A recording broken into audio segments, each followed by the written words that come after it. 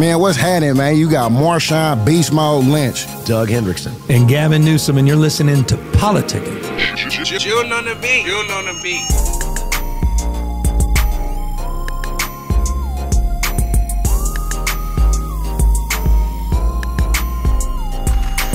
Gavin, it's interesting. I was on the heels of the debate on Tuesday. I know you were there. I know Marshawn was somewhere. I just got back from a little trip here. What was the vibe like there, being there? He got crushed. I mean, Trump got crushed. He knew it. I mean, I was in the spin room, and all of a sudden, there's all this commotion. I'm doing a live hit on NBC or MSNBC, one of the two, and everybody looks over our shoulder, and there's this giant scrum because Trump came down to his own spin room. And I'll tell you what, I mean, there's no greater tell than that. When you are the principal, you're in the debate, you've got all these folks that are supposed to be doing that for you. He clearly was trying to shapeshift the fact that he got crushed. And of course, he came in, as only Trump said, he said it was the best debate he ever had. He was here in California, trashing California at his golf course right on the coast, the Pacific Ocean behind him. Couldn't be more beautiful, saying it's the worst state in the world. Trashing everything about California, and said he won the debate overwhelmingly. The polls represent that. He got crushed. It was an embarrassment. He looked weak. Gavin, explain that to me. So when you say the spin room, so he leaves the stage, and the spin room is what? How many people are in there? Who's spin in room's there? It's in another room. So you got the convention, which is just down the road. He made his way all the way up to the convention room, and you just imagine hundreds and hundreds and hundreds of reporters, and all doing live shots from all the spectrum, Fox News, not just, ABC News and CNN. Everybody's there. You got the who's who of the Republican Party. You got RFK Jr. there. You got Tulsi Gabbard there, Vivek Ramaswamy. You got Doug Bergman, all his surrogates. You got all of us on the other side.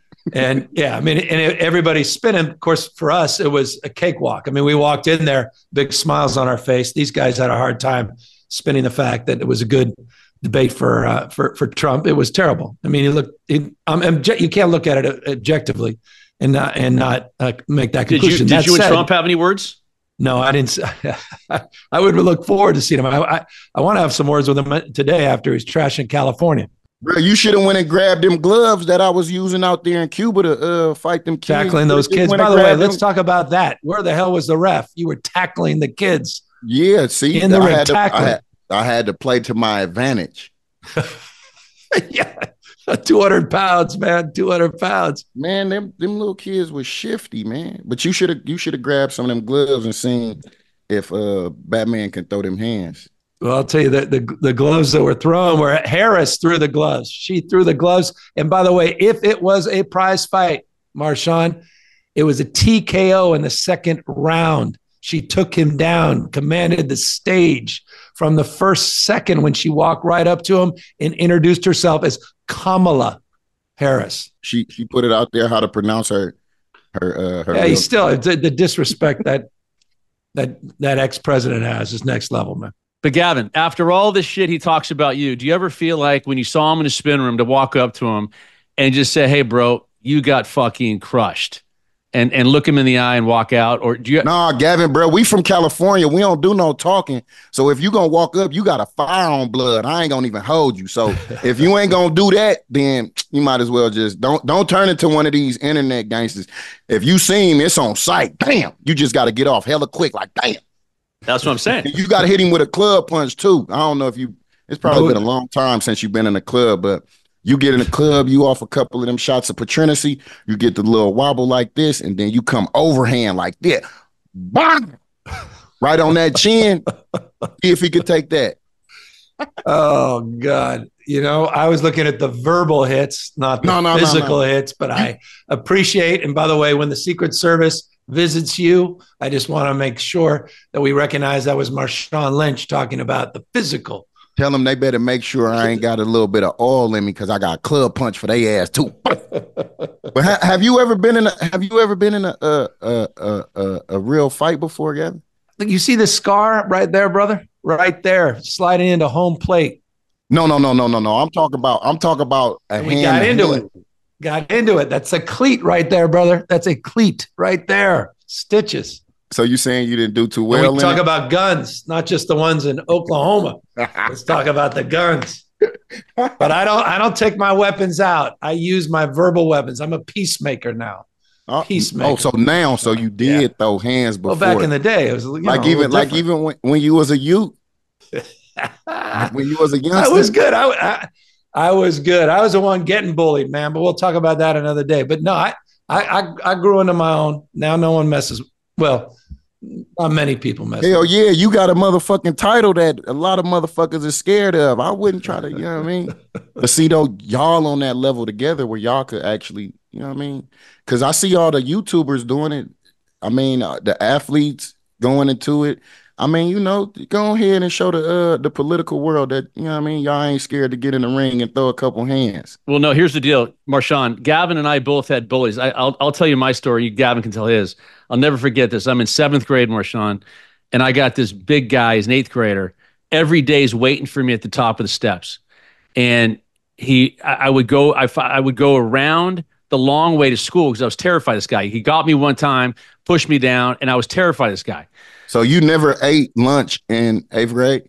No, I was in 7th grade. But then my dad heard about it, and he said, listen, the only way you're going to be able, this guy's going to stop bullying you is you got to stand up to him. So he literally bought me some boxing gloves, took me in the backyard, taught me how to box and throw. So finally, after about 3 weeks, I walk up the steps, and the big dude's waiting for me. And I sat there, and the guy said words, all the buddies around him, and I got the first punch and whack! Hit the dude right in the nose. and didn't do shit. Didn't do anything, but he beat me up. But guess what? That was the last time that ever happened to me by this guy. And then we became friends. Did he hang you upside down by your ankles? He didn't hang me upside down like I did John Schneider in your contract. I still have the picture of that, Marshawn. Oh, God. Having said that, that was my bully. I know, Gavin, you had a few bully stories. Yeah, we call him the bully of Baltimore because it was Baltimore Avenue in Corte Madera. And my story doesn't end well, but I will say that boxing thing resonated because this is around Rocky, when Rocky came out, and I was doing raw eggs every single morning. I got my gloves from Big Five down the block and was hitting all the time. And I was ready to go, and I wimped out. Out. He used to surround me. I had a paper route, and I'd come in on the paper route. I used to try to climb in the back, and it was always hard, but on my bike, I couldn't climb over. And so anytime he'd come down, they'd surround me, push me over. My sister would start crying. And I will say this, it was my mom, not my dad in this case. She went down with me one night, and they lived just down the block, and walked right in. And I thought she was going to take care of it. She made me walk up there with her. I'm nervous as hell right behind her. And they got into it. My mom was like, she was young, and they got into it. And the dad and the mom were defending the bully. And my mom got in it. She turned around and brought us back to the house. About 6 months later, we moved out of the neighborhood.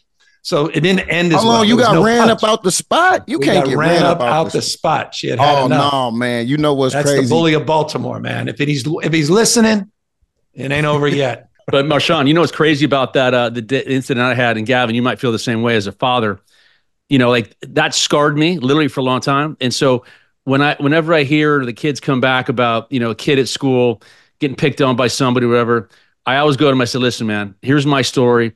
Go befriend that kid. Go find that 100%. Kid and make it right. Because that's the one thing one of the only things that pisses me off as a parent when I hear stories of kids eating alone or getting bullied or whatever it may be. You know, have someone to go pick them up and defend them, whatever it may be. And so I'm a big believer in that because I went through. I'm sure the same thing with you guys. Trust me, man, 100%. There's nothing I hate more than bullies, and I completely. Absolutely convinced the exact same thing happened to you. It was that early experience. And by the way, it was also around that same time that one of my seventh grade classmates called me new scum instead of Newsom.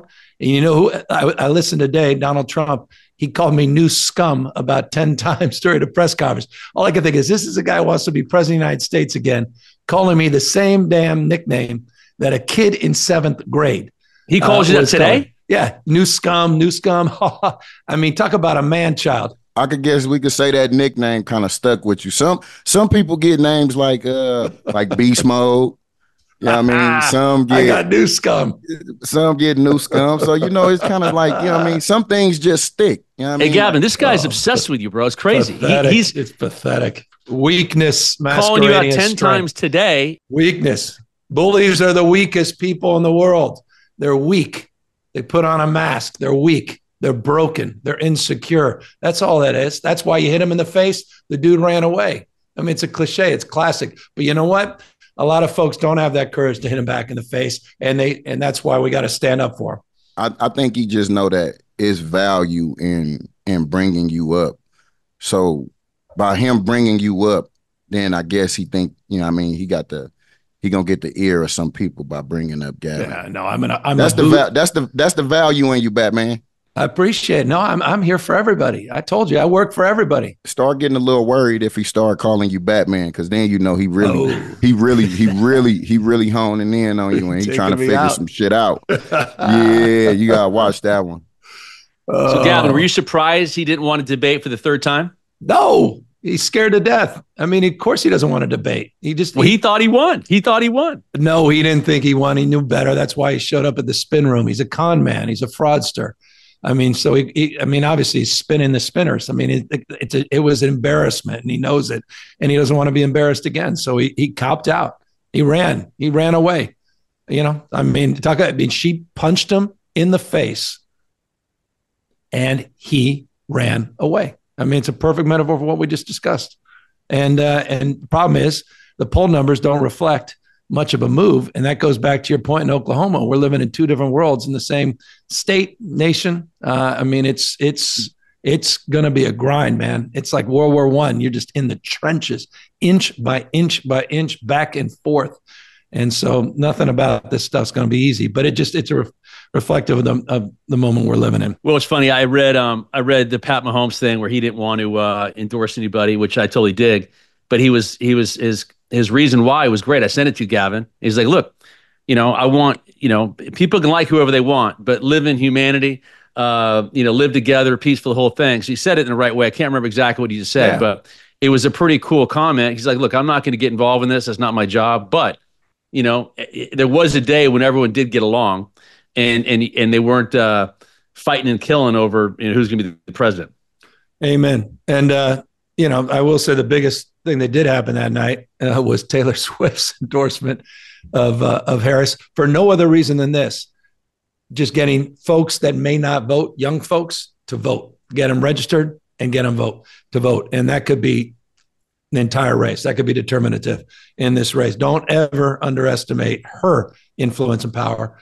And as I gave advice to Trump, he should be very careful of how he reacts to that endorsement.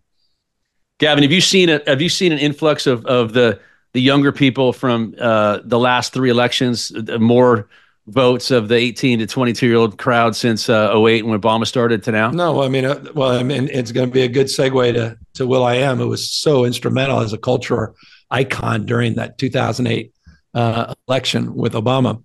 But no, you've seen a regression in that respect.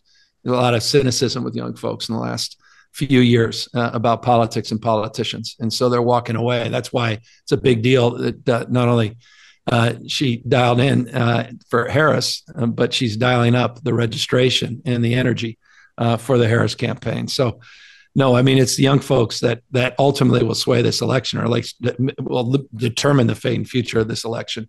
And the issues they care about, the issues Harris cares about: the climate, issues of gun policy, gun safety, issues obviously around democracy and choice, freedom, all those good things. Right, Marshawn? Hey, by the way, Marshawn, what the hell is going on? Apparently we have an epidemic of people eating cats and dogs. Have you been reading about this stuff, brother? I did, man. I just seen they dropped your boy DT his mixtape talking about eating cats and dogs, man. They doing some shit. I don't know what that is. I don't know, man. It's a fucked up time right now. I wonder how they doing it. Is they doing shish kebabs, or is they putting on a barbecue grill? Fried, or I don't know how they doing that, but leave it up to people. They gonna fucking put some salt and pepper on anything and try it. God damn. That's assuming it happened. It's BS. Shit. It's BS. We have our guest starting ready to jump in right now. Let's do it. Bring Will in.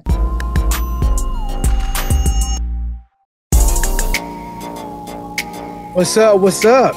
Will, how you doing, my man? What's up with it? Hey, Gavin. How you doing, brother? Thanks for being with us, man. What's up, yo, daddy? What up, bro? Yeah, what's happening, man? You done bounced on this motherfucker cooler than the fan, my boy. Damn. You know what I'm saying? Look, I'm glad I came with a little style, cause shit, man. You know what I mean? I gotta, you know what I mean? We gotta represent for the you feel me's one time. God damn. What's happening with your big dog? Just chilling here, bro. Just got back from South Korea. South Korea. What? That's one of them ones. That was one of them ones. That's one of them ones on God. I had the pleasure, and Will knows this back in the late 90s, meeting him with my client, the Dirty Bird, Jamal Anderson and Jay. Will, back in the day, my younger years as an agent, but we're so excited to have one of the legendary rappers, singers, songwriter, producers, entrepreneurs, Emmy winner with over 100 million albums sold worldwide, an absolute icon in this world, will.i.am. Welcome to Politickin, bro. Hey. Oh man, it's great to be here. You know, I'm a competitor. I like to compete. Shit. And you know, I real talk. If I didn't get that concussion, I would be like one of the best football players. But I got the concussion. Oh man. Oh shit. Concussion. Yeah, I got hit hard. What position was you playing? I was a tailback. I'm fast as hell though. Oh, is that right? Yeah, I'm fast, bro. Like, so you was toting that rock then? For real, like Jamal Anderson. I mean, he ain't fast, but I whooped him in a race. Oh shit. Reggie Bush, he never want to race me because he know I'll smoke him. Okay. Still to this day, I'm fast. And Reggie got gas though. No, Reggie ain't faster than me. Hey, Reggie, right now on God, bro, you know you never wanted to race me because you know I'll skunk you, bro. Like, you know that.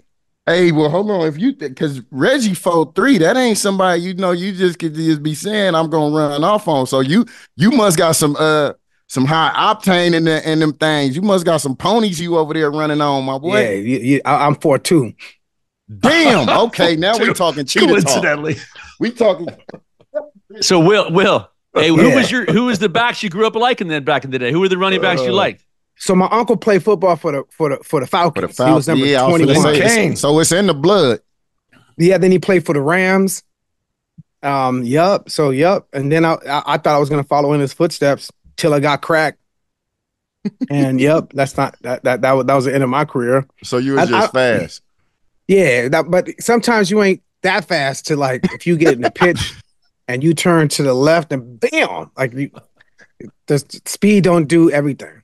So Will, growing up in LA, where were you playing back in the day as a youngster? What year did you get the concussion?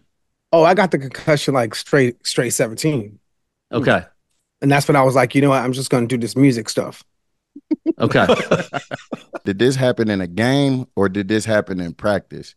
No, this happened in the game, to the point where it messed up how I played afterwards, because I didn't like the feeling of I didn't know how I got there.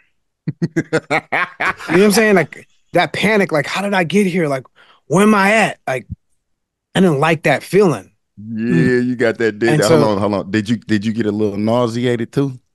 I got nauseated. okay. Yep. Oh, then you had one of them ones. Yeah. Oh yeah, I lived for that shit. How many times that happened to you? Concussed? Yeah.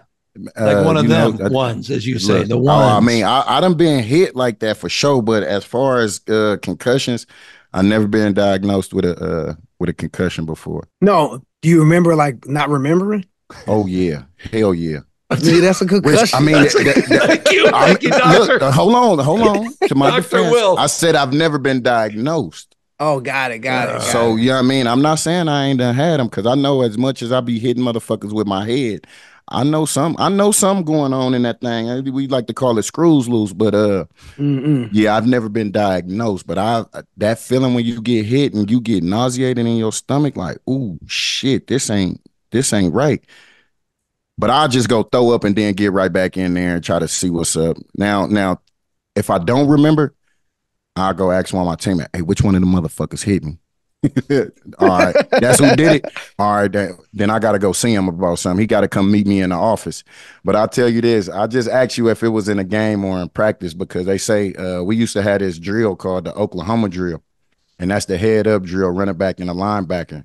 And they said that drill alone made more NBA superstars than anything, because if you can get through the Oklahoma hidden drills, then you know what, you probably can make it in this football thing. Yeah, I couldn't have done that. Well, I'm glad you didn't. Exactly. It worked out for everybody. Yeah, like I mean, I love football and I love to compete. I'm the talk shit kind of competitor. I like that because you can get in their skin and you can fuck their whole game up. Hell yeah, because I'm like that type of, yeah. Because a lot of individuals, they don't understand how mental the game is. They think it's more physical than anything, but mentally, if you is not prepared and mentally you are not ready, you'll have a long day. And if you're an individual who, because you say you could talk some shit, I would have loved to see that. Because, you know what I mean? If you could just get over that, if you could get over that and get through that, yeah, you that's when you start understanding, you know what I mean? And I take that shit as like life learned lessons, and I apply that to life. Mm-hmm. You know what I mean? Because that shit, I recently just got back into to doing double days, and I just been having like all these deep ass mental talks, and I didn't realize how much like I missed that shit, and how much those talks, how much that shit made me the individual who I was, and it didn't come from no outside source. It was all within. Mm-hmm. And I mean, you know, we take a lot of that shit for how you say that shit? For granted. We take a lot of that shit for granted, but you know, recently just getting back into it, like, oh shit, well maybe that's how, or maybe that's why I was able to, you know what I mean, stay focused and do the shit that I was able to do on the field. Because 90% of that shit, you know what I mean, I'm talking to myself. When you getting in there, you grinding, and you just feel like you can't do no more, and then you automatically just tell yourself like, hey, we done made it, we done come this far, like, why turn around? And you go and put that extra in, and then when you go out there and you see the actual results to it, now while you in it, you don't feel it, but when you think back like, ooh, shit, I didn't know the power of me was so motherfucking strong. Yeah. Yeah, I love that shit. So, Will, I imagine, so as Marshawn was saying, he took that off the field, and obviously a big part of his life. I imagine when you got concussed and you took that same competitive energy and spirit and that inner voice to all these endeavors, not just in music, but across the spectrum, including your entrepreneurial side. And so I imagine, are you still talking game and talking shit to your competitors in that space, or how has that mindset advanced your career more broadly, even beyond just where we see so much of you in the music sense? Yeah, so like if you're playing basketball, I'm the dude on your team that is just mentally trying to mess with who we playing with. If we playing football, I'm that same dude. If we're in a group together, I'm that same guy. I'm like, yo, who's number one on the radio this week? All right, cool. Let's compete. You know, if it's like if I'm consulting for a company and they need like some strategic thinking to get around the barricade or over it or through it, or I like to compete. I like to study. I like to apply and come up with like plausible ways to truly, you know, get over these boundaries. And because it all it is imagination and just determination, like, but not blind determination, because you could, like I said, you could get a concussion if you only rely on one skill set. You can't just rely on speed. And so I thought, and I learned the hard way, you can't just rely on that one superpower. And at that point in time, my superpower was speed. And so now I like to equip myself with not only speed, agility, you know, understanding of my terrain, strength, build up strength, forecasting, being able to see around corners, and the way you see around corners to elevate yourself and get as much data or information as possible. And then networking, surround yourself with other folks that have the same goals and desires and push through. And that shit talking is audacity. You have to be, you know, because there's, if you apply that stuff that's happening on the field, that's some audacious shit to look somebody in the face and be like, come back here, see what happens. That's No some doubt. audacious shit. And so to have that same audaciousness to like, this is what we're gonna do with this idea. This is who we going up against. And so I like to be audacious, but Well, still have fun at the same time. Like there's a thin line between audacity and arrogance. And arrogant and talking shit, that's when shit gets violent. You don't want to be arrogant and talk shit. Because that's when the game turns into, then it's not a game anymore. You want to be audacious and shit talking, fun, but not arrogant and talk shit. Because that'll be the last, that turns into like, fighting words real fast. No doubt. Well, let me ask you a question. Like, I mean, obviously your mom was a huge influence on you. So growing up back in LA, obviously the story is she drove you an hour away to go to a different school. Was that hard as a kid? Because obviously growing up where you did, and then you went and got into music. Was that prior to getting concussed and went to a music school? Yo, check this out.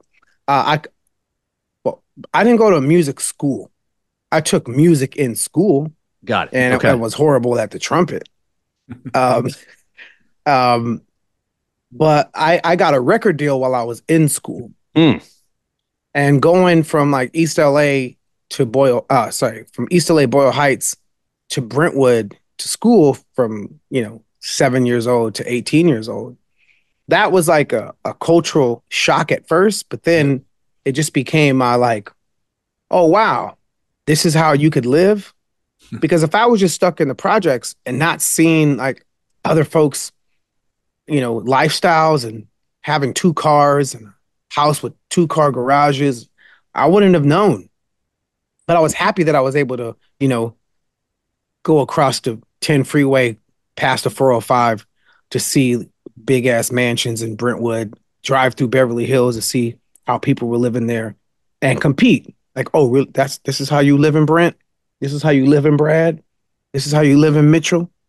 Well, I'm living over here with Lalos and Joselitos and, Earls and Bernies. And I'm going to compete. I want to live like that. I want to have a house I want my mama to have a house like this. I'm going to get my mama a house like this. And let's compete. There was this kid that I went to school with. His name was Kyle Copeland. And he was like an all-star athlete. And his cousin brother is Royce Jefferson. I haven't seen these people since we graduated 6th grade. We had dinner last night. Last night, I mean, this is 33 years. I ain't seen these people since 33 years. And to sit down across from Kyle Copeland, his brother passed away with a heart attack on the football field at Dorsey High School. Rest in peace, Big Copeland. But to sit down with Kyle and Royce Jefferson and hear Royce Jefferson now, what he's doing with his life, having worked at, SpaceX with Elon and then Boeing and now working with another satellite company. And we went to a science magnet school. And I'm telling him like, yeah, bro, I got a school I went back to my projects. I started an after school program teaching kids robotics and computer science. Now we serve 15,000 students in the hood in partnership with LAUSD. And we both were bused from our hoods to Brentwood and went to Brentwood Science Magnet. I'm just so proud of, to see people that you grew up with, ain't seen in 33 years, now, doing something with their life.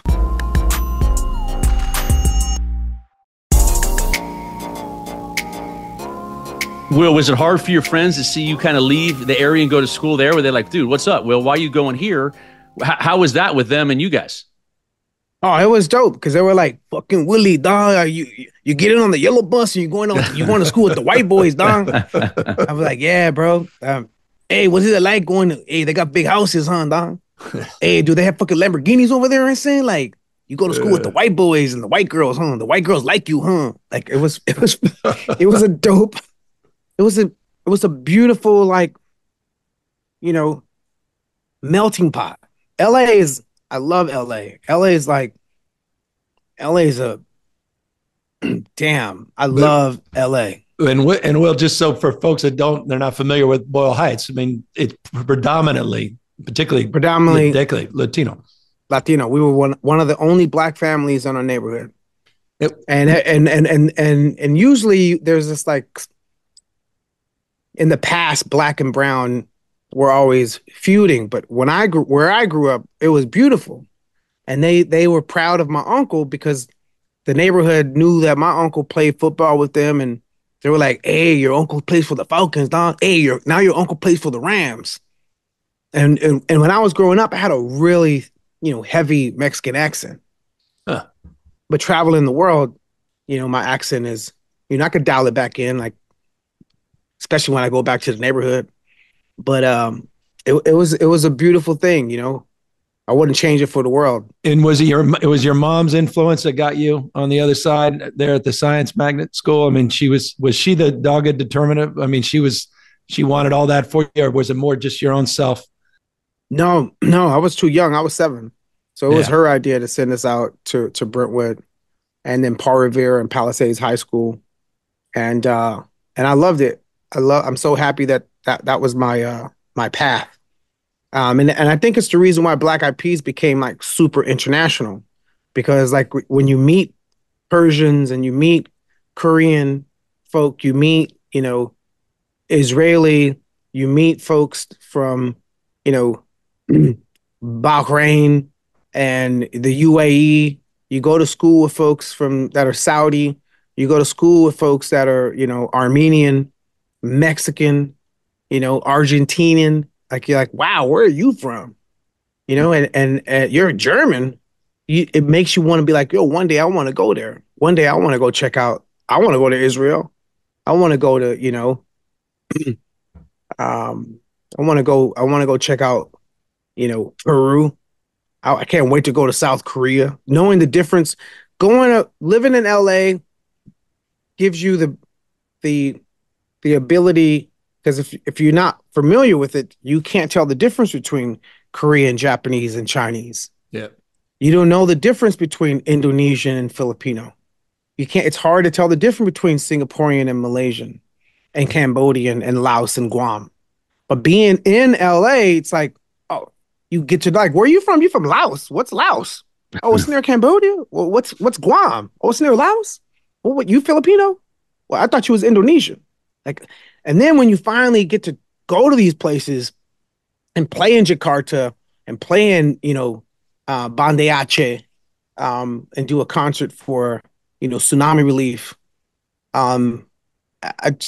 the world is a beautiful place. And before you get to see the world, if you're blessed to live in Los Angeles, you see some version of that. Well, it's interesting. I mean, California is, I keep reminding myself of this, but 27% of California is foreign born. Which is remarkable. You look at the nation, it's about just a little less than 14%. It's almost double the number of foreign born. It's a majority minority state. So your point about the ability to live and advance together across every conceivable difference, it's a special place, but notably in LA, the most diverse part of the most diverse state in the world's most diverse, at least democracy in the United States. So that's a hell of an experience, and to have that sort of nature nurture. But it's interesting. You and I met, I think the first time I met you, it was around robotics. Was Dean Kamen or something? Someone. No, Gavin, you're wrong. You know where it was? It was 2008. We went to the show in San Francisco. You came with me. Well, wait a second. I think you were the mayor. That's the actual first time I was mayor. That's right. Yeah, I remember. I forgot about that. Jesus, but at least I remember it was more formidable in this case, because I remember, I mean, you were so, and I never connected the dot. I never understood. And now I have the origin story of the science magnet school that you were involved in. But that's been a big part of your life, because you've been leading the way on this robotics, innovation, entrepreneurialism. You're involved in AI now. You've got this, you talk about, I know your mindset being 5 years ahead of the curve, always trying to look over the mountain, maintaining that entrepreneurial mindset and innovative mindset. But when did that really start to gel for you in terms of branching out beyond just the music and really sort of attaching more around the high tech side of things and really trying to, particularly in AI, you can talk about that, where you've got some really dynamic technology you're working on today. So it hit me when you have success, the world calls you to bring awareness to things. So, in 2001, we went on tour on September the 12th, actually, the day after September 11th. Yeah. We were recording an album in Bodega Bay on 2001, and our last day was September the 11th. And then our tour started on the 12th. So I'm like, we have to go on tour? This has everything to do with your question, Gavin, on how did I get so tech? Because just going to Brentwood Science Magnet Elementary doesn't really, I'm not baked in, and I'm not soaked in tech. There was some courses that we took, but it wasn't enough to be like, this is the path. So we went on tour, and we saw what America felt like. And then the last day of our tour, we when the tour finished, we went to the studio and we wrote a song called "Where's the Love" on November the 24th, 25th. So we wrote that song, and then that song became our first big hit. And then when you have that kind of success, the world calls you. 2004, the world started calling us. So I went out and did my campaigning, because traveling the world in 2000, from 1999, 2000, 2001, the world, they frowned on Americans. It wasn't a healthy relationship when you would go to certain places because of how America responded to 9/11 and went to war to find weapons of mass destruction and never found them. And so the world looked at America in a very, shame on you guys. And saying you're American wasn't the word you said, wasn't the sentence you said when you traveled around the world, because you could be in harm's way, especially when you go play, certain places that were anti-American because of our response to 9/11. And so we campaigned in 2004 for Kerry. It didn't work. And so in 2005, tsunami hit Indonesia. And so I was like, what do I want to do on my birthday, March 15th? So I went, and I was like, I'm going to go to tsunami. I'm going to do tsunami relief. So I flew to Banda Aceh and I did tsunami relief. And while I was there, I was like, wow, look at this devastation. It was bodies stacked up on the shore. And to see, Mother Nature have its way on folks that did nothing to deserve that type of reality that was thrown upon them. I'm like, wow, there's a tsunami that's hitting my neighborhood every single day.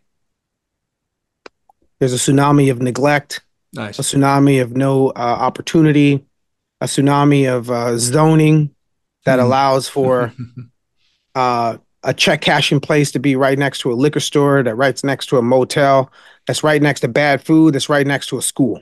And then a payday lender to boot. Amen, man. And that cocktail is detrimental to people that live in the communities I live. That means if there's a check cashing place, the people in the community aren't financially literate. And once you cash that check, you're going to go buy some liquor. And then if you get kicked out of your house, there's a motel for you. And then there's a strip club there to spend your money on that's right next to the school. And the teachers that are getting paid to teach are not getting the same amount of money as a stripper that's right next to the motel, next to the check cashing, next to that bad food that's going to give you some high cholesterol, hypertension, diabetes. And then here's some magical little medicine to help, statin to help curb that high tension, right? So I'm like, if the Food and Drug Administration is allowing bad food to be riddled in our neighborhoods, but then give you some solution like medicine, wow, zoning allows for strip clubs to be next to schools, next to check cashing, next to liquor store. What the hell? Because this zoning is not in Beverly Hills, in Brentwood, when I went to school. Nope. So why is that zoning cocktail not allowed there, but allowed here? Yep. So I was like, this tsunami cocktail is killing my people.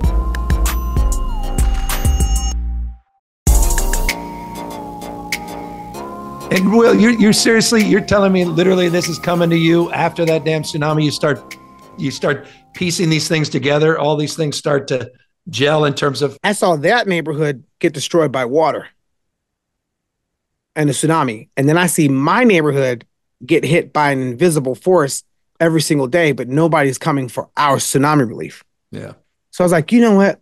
What can I do? I was like, the moment I get some disposable income, I want to bring, the technology to my neighborhood, because if the kids in my neighborhood are able to have the same ability to ideate and materialize like they do in Silicon Valley, whoa. And this was before the iPhone. This is 2005. So by 2008, iPhone just 1 year out. There wasn't the App Store like we know it today. Yep. Uber hasn't transformed the world. Nope. Airbnb hadn't transformed the world yet. So in 2008, my hunch was robotics programs and computer science programs coupled with Lorraine Powell Jobs college track program. Nice. I love that program. I partnered with Lorraine Powell Jobs and brought college track to Southern California. And I'm like, hey, look, I want to send kids to college, but I don't want kids to go to college and then just have debt and a diploma. I mean, I like double D's, but not double D's like that, debt and diploma. You feel me? So that's the wrong double D. Debt and diploma. Marshawn likes both. Yeah, I know. So I was like, yo, if I could send kids to school where they have a skill set, so when they graduate, there's jobs waiting for them. And if there's no jobs waiting for them, they have the skill set to create new industries themselves. That's what the hood needs. And so I started that in 2008 with just 65 students. Now we serve 15,000 students after my partnership with LAUSD. Dean came and let me tweak the curriculum a little bit. And now our partnership with First Robotics, LAUSD, has resulted to we having the most First Robotics teams in any school district in the U.S. Yeah, well, I've sent kids to Dartmouth, to Stanford, to Brown, to UCLA, to USC, to Georgetown, to Cal State Northridge, to San Diego. So I'm really proud of our students. And the reason why I wanted to do that in my neighborhood, because I don't think a kid, if everybody says, man, I can't wait to get up out our neighborhood. Like, people don't say that in Brentwood. People don't say that in Palisades. Like, I can't wait to get up out of Palisades. Too much water up in here. Too much hill. Like, this view is too spectacular. I can't wait to get up out of here. That's not what's happening there. Nope. So I want people to say, I can't wait to change my hood. Because Brooklyn would tell you that it's going to be gentrified anyway. But why can't we do the altering of our community ourselves? Why are we going to let somebody else be like, wow, this neighborhood's great. I've been hearing all these great things about this neighborhood and these rap songs. Let's go out there and change it to where the people that live there can't even afford it. Wrong. That's whack. That's horrible. Well, it's funny, Will. Marshawn and I talk about this all the time, and Marshawn will jump in, but he's been at the forefront of this as well since he got drafted in 2007 with Oakland. And Marshawn, speak to Will about what you've done there, because what he's saying is exactly the same stuff you've been doing and thinking as well since you came out of the league. Yeah, I mean, the approach is the same, just in different fields. I use the sports approach to bring the kids in. And then me, my cousin Josh, and my cousin Marcus, we have a foundation in the youth center in Oakland. A lot of the same things that you were just talking about, which is why I'm just really over here, just really listening to you and, speaking of this robotics program, like, how do we, I would say, segue that from, down in your area and bring that up to Oakland? Like, yo, we could do that like this. And because we treat robotics like a sport. Every year, we have this culmination of all the events that happen with the regionals, and we have the championships in Texas now, at the Houston stadium there, where the Rangers where the Rangers play. It used to be in St. Louis where the Rams used to play. And to bring that, it'll be great to rock with Marshawn to bring a robotics program to Oakland. A couple of them, that'd be amazing. And we could do that like this. We got the blueprint and the system, how it worked. That'd be fantastic. How many schools are you in all across the country now? Do you know? Right now in LA alone, my efforts equal to just a little over 400 schools. Yeah, crazy. Well, just Will, it's interesting. As an agent, it's funny. I grew up in Silicon Valley. I'm so impressed by you because if you look back, you were the first global superstar to really be at the level you're at and decided, and I think was it with your idea with Jimmy Iovine on the Beats by Dre, but then you decided, hey, you know what? I'm going to venture into Silicon Valley. I'm going to venture to tech. It's amazing what you've done, well ahead of the game. Everyone's doing it now, but back when you started, no one was doing it. Yeah, so 2000, Napster hit pretty hard. And Black Eyed Peas, we started off as like a college group. We would play UCLA, USC, Northridge, Dominguez Hills, Long Beach, San Diego. We were just wanted to own LA. We were like, if we can't own LA colleges, ain't nobody gonna mess with us. Let's play LA colleges. The problem that we saw is that when Napster hit, all of our college fans was getting our stuff for free. So we're like, how are we not selling records, but selling out? We went from doing House of Blues to doing Greek theaters, 2 Greek theaters. Like, how are we selling more tickets and less albums? And so then I saw Sean Fanning at a club. I'm like, yo, you the dude from Napster? He's like, yeah. I'm like, yo, let's exchange phone numbers. I really like to get into your mind on like, what made you create this? Like, what is this? So we became really cool friends in 2000 and 2001. While everybody was suing Napster, I just wanted to understand Napster. Interesting. And the mentality there. Once again, if you're going to compete, you got to know who you're competing with. You can't just attack. You get a concussion. You got to know who's fast on your your opponent. And yeah, I learned a lot. So from that, I met Ron Conway, and the person that introduced me to Ron Conway was MC Hammer. Yeah. MC Hammer's like, yo, I heard you got a company. The reason why I wanted to start my own company, because I told Jimmy, like, yo, Jimmy, we helped launch iPods and iTunes. They used Black Eyed Peas song, Hey Mama, to launch iTunes and iPods. And the reason how we got that gig is because the NBA used Let's Get It Started for that 2004 NBA campaign. And so I was like, look, they're calling bands to sell other stuff. Like, we're selling other people's stuff with our reach and our music. Why can't we use our music to sell our own stuff? The record stores are shutting down, Jimmy. Like, we need to be selling our own stuff. So Jimmy's like, you know why they call it hardware, Wells? Because it's hard. I was like, yeah, Jimmy, but you signed Crips and Bloods. You got Snoop Dogg and you rock with freaking Suge Knight. That's hard. That's hard. Like, you know what I'm saying? If you could do that, then come on, Jimmy, doing hardware ain't that hard. He was like, you know what? You bring up a good point. So then a year later, he's like, I was walking with Dre on the beach, and Dre told me that his manager wants to sell sneakers. And I told Dre, fuck sneakers. We're selling speakers. You want to be a part of it? I was like, wait, what do you want me to do? The way you think around corners, you could be a part of what we're doing. I was like, all right. And so we started Beats. And the first Beats, like, out the gate was Boom Boom Pow. I be rocking them beats. That was my, like, let's push beats through the music. And Black Eyed Peas, we had it in our video first and whatnot. And it was an honor to be a part of Beats. But around that time, just before that, I'm like, yo, Jimmy, there's this company out of San Jose. I just invested in this company. And it was like these 2 dudes that had this car company, 80 grand. I gave them $80,000 because the Black Eyed Peas, we did this like concert, and I didn't really like rocking with corporations. They offered us like $600,000 to do some corporate gig, and they weren't going to promote it, and they were going to give us 4 Hummers. So it was like, all right, let's do it. But I didn't want to do it because I'm like, yo, they're gonna use this. So then I saw this documentary called "Who Killed the Electric Car." Amen.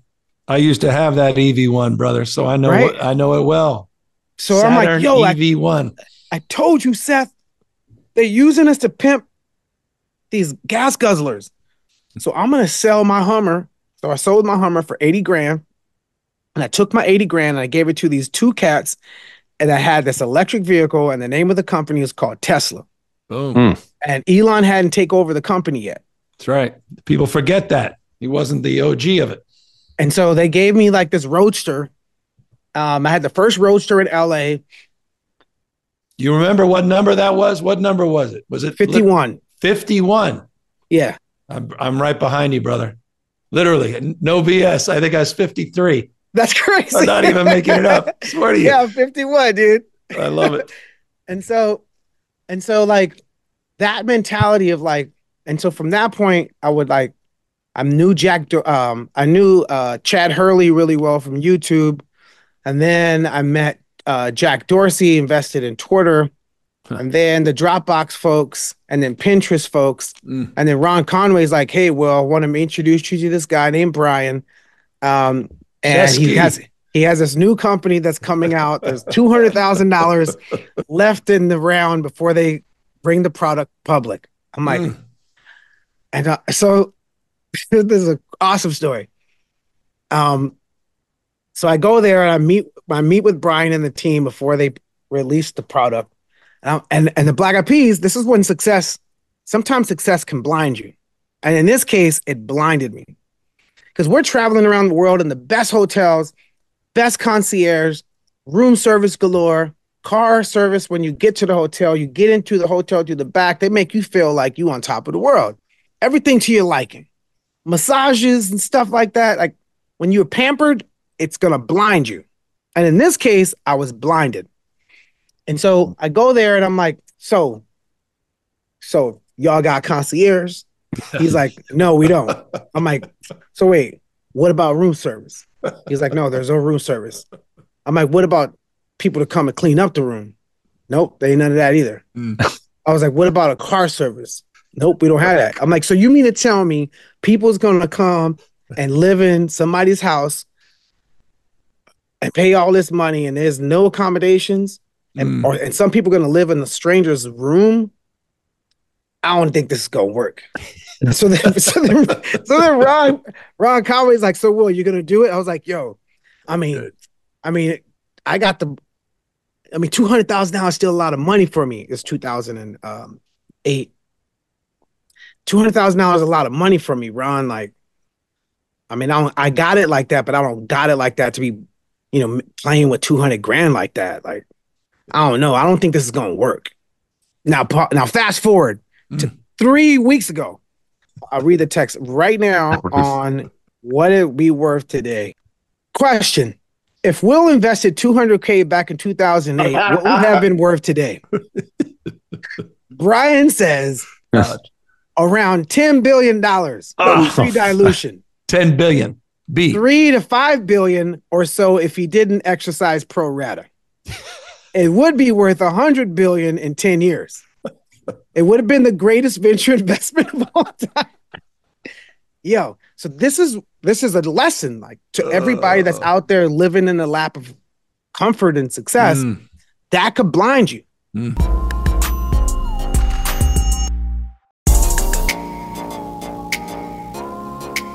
Will, let me ask you a question. As you back then, who was on your team? Was it you looking at the stuff? Did you have a team of advisors, agents, attorneys? Was it you? Who was it?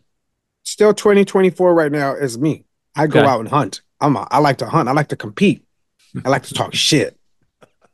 I like to, you know what I'm saying? That's what I do.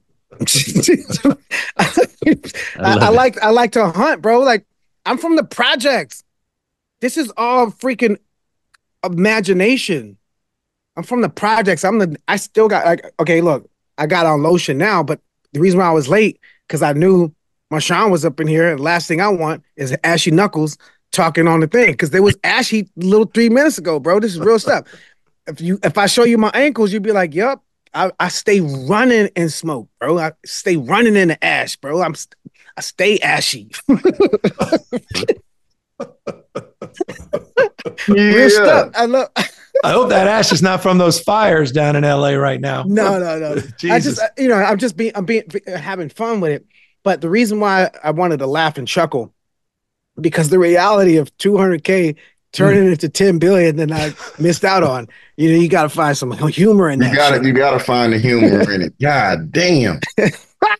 You've done all right, brother. You did Twitter. You did all right. Tesla. No, the Beats one. The Beats was next level. Yeah, I remember Jimmy's like, all right, here's what's going to happen. You're going to get it in stock, and we're going to get cash. But you don't have to go up to Apple all the time. I'm like, but I want to be up at Apple all the time. He was like, yeah, but you should be out there doing what you like to do, hunting for stuff. Because I really like hunting for stuff. People be like, yo, where'd you just come from? Yo, I just came from South Korea. Doing what? Hunting for stuff. Where'd you just come from? Bangalore, India. Why? Hunting for engineers. Tel Aviv. Why? Because they got awesome engineers out there. I like to go out and hunt. Meet, network, and hunt. And the person who told me that is MC Hammer. MC Hammer is like, yo, I scout for engineers. Like, there's football scouts. I scout for engineers. MC Hammer is my biggest hero. That's another opening, man. MC Hammer. Like, bro, look at it. I'm going to show you. I still got on MC Hammer pants right the fuck now, bro. Hammer time. Anyway, I am Hammer. I love MC Hammer, bro. Man, shout out to the man. Doug, that brings us back, brother. I love Hammer. Come on. Peak Hammer. That was our years. So Jimmy's like, yo, you're going to get stock, but you can't touch it for 5 years. So I'm like, all right. 5 years come. He's like, yo, did you touch it? I'm like, nope. 6 years, 7 years. Nope. Still to this day, ain't touched it. So did all right. So Tesla still ain't touched it. So I'm a long time, like when I hunt, Pinterest. Only thing I chinged on was Twitter at the right time. But I like to hunt. I like to freaking network. Like to find what's next. But now, Will, you've got your own. I mean, you're doing FYI.ai now. I mean, you're going all in. You're not just investing in other folks and their platforms and their innovation. You're establishing your own framework. Why don't you talk a little bit about what this project's about? It's what is it? You got FYI, but you got a radio component. You got a co-host that's an AI. I mean, and it's culturally it's different than anything else there. Yeah.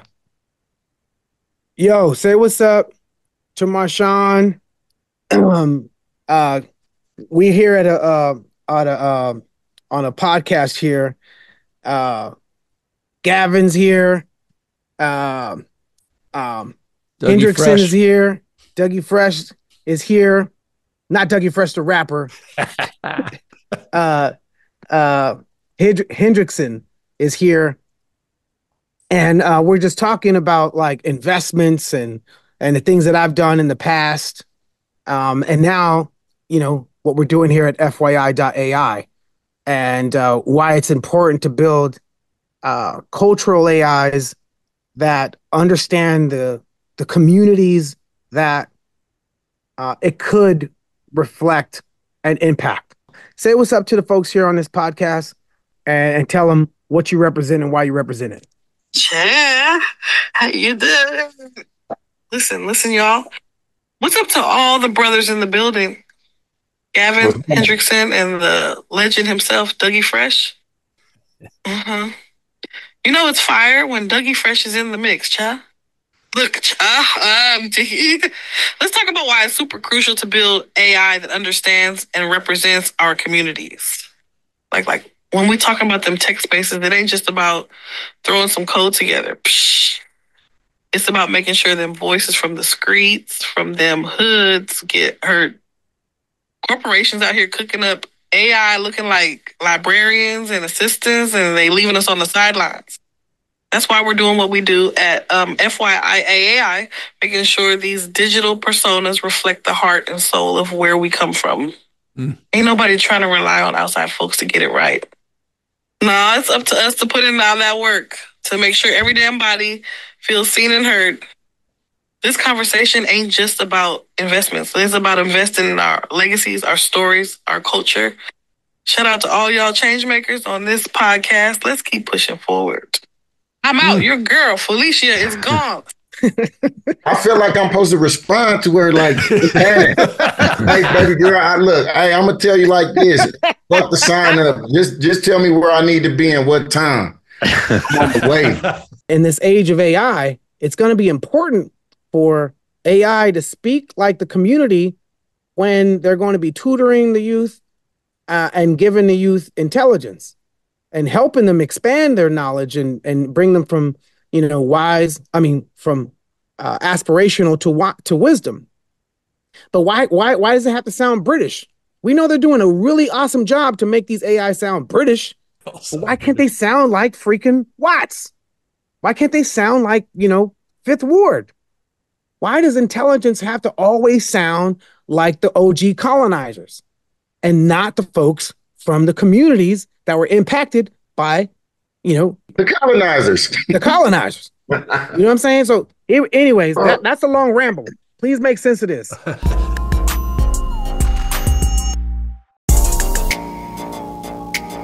Hey, Will, let me ask you a question. Take me back to 2008, not to divert, but did Obama come to you on the Yes We Can campaign, or how did that come to be?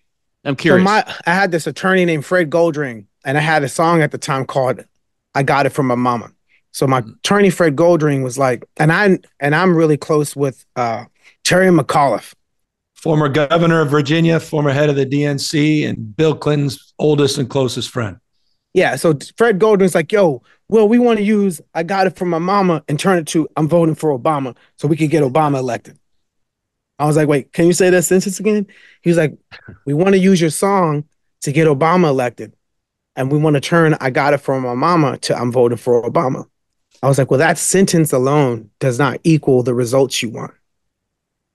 He's like, what do you mean? I was like, okay, let's break that sentence down. You said you want to use my song to get Obama elected, and you want to take "I Got It From My Mama" and turn it to "I'm voting for Obama." That particular song has drums on it. The video, I'm on a beach in Brazil. And that means that song is going to be digested by one demographic. And that's not reality. The sentence does not equal your results. For example, I want to throw this rock to the moon. I could get the rock to the moon, but I can't throw it to the moon. The sentence does not equal the results. So how do I get the rock off the planet and then land it on the moon? So that means I can't throw it. I could launch it. I could have it hitch a ride on a rocket. Now, the song's not the rocket. Did you hear his speech in New Hampshire? This is a real conversation, just like this. Did you hear a speech in New Hampshire? That speech was amazing. Now, if we could get that speech taught in schools, that would be the first public speaker politician whose speech is taught in schools since Martin Luther King and John F. Kennedy. Yeah. That is the rocket. So why don't we take that speech and put a melody on it so his words are his words. We don't have to change his words. We just put a melody on his words. And don't put drums on it. The moment you put drums on it, you're talking to a demographic. If there's no drums, then we're gonna get that emotion. And so I was like, let me show you how to do it. So then I did it in like 45 minutes. I was like, look, there was a creed written on the founding documents that declared the destiny of a nation. Yes, we can. Yes, we can. It was whispered by slaves and abolition. Like, if we could do that, that's our rocket. And we could land it on the moon. We could throw this rock, this Barack, and land it on the moon on this rocket called his speech. And I had promised Terry McAuliffe, he was like, Will, we need to get you involved. I was like, I don't know who I'm going to vote for, bro. He's like, look, after Super Tuesday, if Hillary's in the lead, you're going to come with me and you're going to sit next to me and we're going to get you activated. I was like, okay, if she's in the lead on Super Tuesday, you got me. So this happened on the Thursday before Super Tuesday. By Friday, we shot the video to the song. Crazy. By Saturday, it had 20 million views on YouTube. It just blew. I mean, wow. And I didn't know anybody from the Obama campaign. Huh. And so I had to call Terry McAuliffe. I was like, yo, Terry, you remember I told you that I was going to go with whatever inspired me? I've been inspired. And that was his commencement speech. And he was like, well, but he's trailing. I was like, yeah, but I got to get behind where my heart's at. And I think there's a way to inspire people with that speech. If that speech is taught in school, that was my spidey sense is my gut. If that speech is taught in schools, we can make impact. And I got to do my job to get teachers to teach the speech in schools. And that was the and then I met Valerie Jarrett after that. Amazing. And then you won an Emmy for that too. That's crazy. Yeah. That and Shepard Fairey's poster, man, that was that campaign, that sense of spirit and pride, this sort of bottom up, yes, we can, and self-organizing. It was a whole different thing. It changed the paradigm of what was possible. It still has. I mean, it's not been replicated. It's hard to replicate that. Harris is trying to replicate that, but that was something else, a cultural phenomenon. You were a big part of that, man. Oh, thank you so much. That means a lot, you know. But what's awesome about that Shepard Fairey poster is that wasn't the first time a song and art, like Shepard Fairey on the album that had Where's the Love on it, Elefunk, Shepard Fairey did that album cover. I didn't even realize, man. Wow. Yeah, so me and Shepard have worked together in the past on a bunch of different types of things. So Elefunk, Monkey Business, and then 2008 indirectly with Yes We Can, and then the Yes We Can poster that he did for Obama. But that was just serendipitous when we found ourselves out there in the field because we activated ourselves. Me with music, him with art, and but because the world was different when you traveled the world in 2000, 2001, 2, 3, 4, 5, 6. Like America was not. It was it kind of felt the way it feels when you leave America, when you were traveling when Trump was president. Like people would be like, you guys, what the hell is wrong with you guys? You have to travel though. You have to leave the country to see what it's like, how people see us. Yep. And we live in a big world, right? The world is massive. And there's other countries that have awesome freedoms. Like Holland is a pretty free country. They had legalized weed way before we did. Awesome healthcare. France has an awesome healthcare program. They tax like crazy, but it still has awesome healthcare. And everybody go to the best colleges for free. You see, Marshawn, higher taxes in California and over there, Marshawn. Man, stop talking that bullshit about that, all that. California still ain't getting that. No, we ain't talking about all that. You know what I mean? Like you got to travel the world. You got to see like Singapore is like, wow, that place is booming. Singapore ain't older than my mama's older than Singapore. My mom's older than the UAE. And when you seeing cities being like, I remember going to Dubai in 2005. It ain't the Dubai right now. So you seeing countries, cities erect, like how are they doing this? And Watts is still Watts.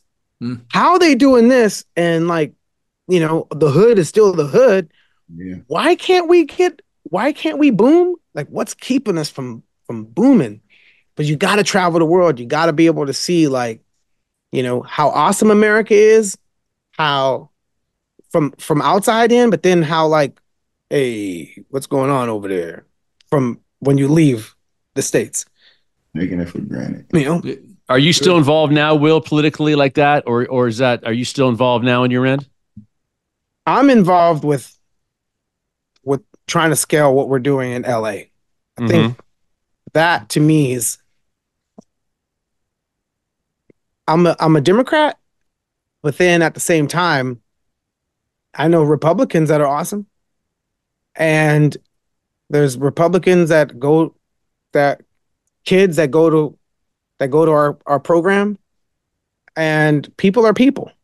Here. And I think the best use for me right now is to continue that type of work, the work that I'm doing, and scaling it, and activating myself where I actually can see change, like firsthand. Like you see like something that's not happening, you do your part, you make it happen, and you see awesome results. And now, how can I take these results and put them in other areas? Like when Marshawn is like, "Yo, bring that robotics to Oakland," I'm like, "Yo, that's what I'm talking about. Let's do that." That's because your voice, your reach, your stance there. That's what we need. We need more willing and capable people to take what we're doing here, and then you be dude that does it over there. And if we can do that across every single inner city got their hero. Every single inner city got their person that either represents it in sports, or represent it in music, or they represent it in fashion. And if we could go out and adopt a school or a couple of schools, and then mentor kids and bring other folks to mentor the kids. Like I got mentors that come from NASA, mentors that come from Boeing. And when we had the Boeing mentor, like we went to the championships, because engineers make the world go around. They the ones that like make it capable for all these like things that we take for granted. There was an earthquake here in LA, and I got my phone pinged moments before the earthquake happened. The MyShake app. That was like a couple days ago, right? That's right. You did that, Gavin? I've been on this for 8 years since I was lieutenant governor. Millions every year. MyShake app. Go download the MyShake app. Big one is coming. Prepare for it. Dude, I was like, early warning. It said do. Thank you. Duck, cover. And then the earth started shaking. Yep. That was I was like, yo, bro, engineers do that. That's right. Engineers, like the engineers, bro. I want engineers. Yo, NWA. Me and Marshawn could say this. It's called NWA. Right algorithms. Bring it. Oh God, and I'm right there with you. I'm right there with you. On my soul. NWA, bro. You let me know where I need to get so I could debrief and get activated. You let me know what's up. I'm on the goddamn way. But it's interesting you're just talking about that, because I just did a piece in Seattle with the Pacific Northwest, and they was I had the Beachquake run that had seismic activity up there in Seattle. So I went up there to go holler at the folks up there, and they were showing me all this shit, like the fault lines and with the earthquakes and shit. And I was just asking them like, how the system works and how they are tapped in, and if the systems up in Seattle was connected to the shit in California, and how that shit works. So when you say about this ping, they showed me this back room where all of this shit is being recorded, and they basically were telling me exactly what you just said. They're able to get a reading before it actually happened. Now, I'm not sure how many seconds that they are able to read it before it actually hit to send out the message. That was a good 3 seconds. We're gonna get it.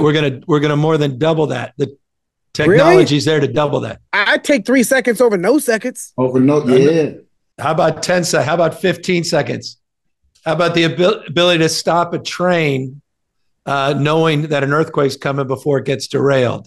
How about, this is the opportunity. And by the way, in Japan, this technology, they've been on the forefront of this technology in Japan. They've been able to do that with their high-speed rail trains to literally slow them down with that kind of advance notice. But it depends how proximate you are to the epicenter in terms of the time you have in terms of that advanced notification. But we want this to be on every Android, every Apple platform, and we want it to be part of basically the phone when you purchase it, so you don't have to necessarily download it.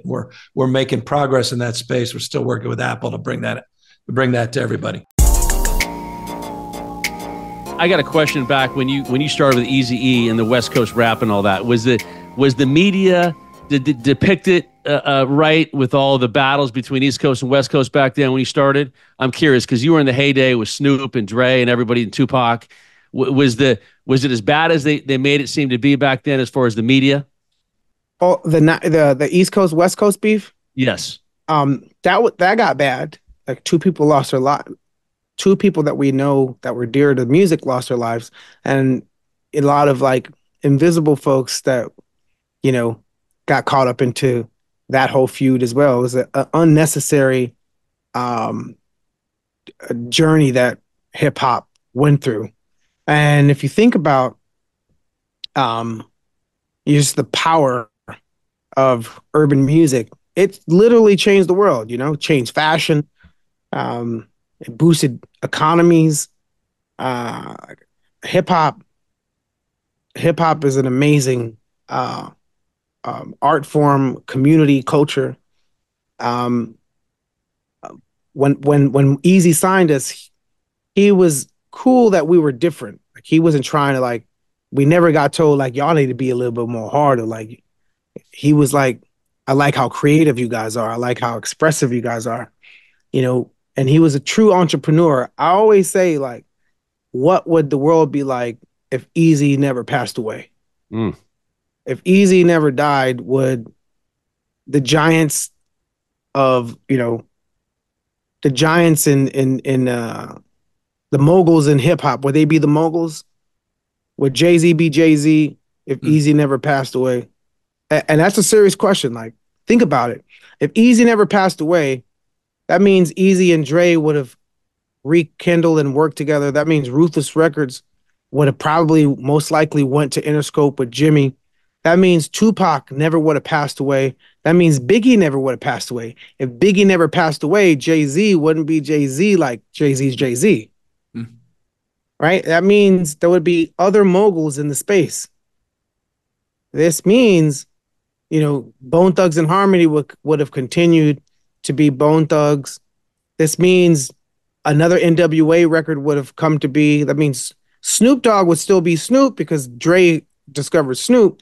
And if you think of like the power of Dre and all the artists that he's like, Dre was East Coast, West Coast. Like, think of from 50 Cent to Eminem, Detroit to Snoop. That's a lot of that blueprint you saw with Eazy-E, where he was collaborating with Tretch, he was collaborating with Houston rappers, and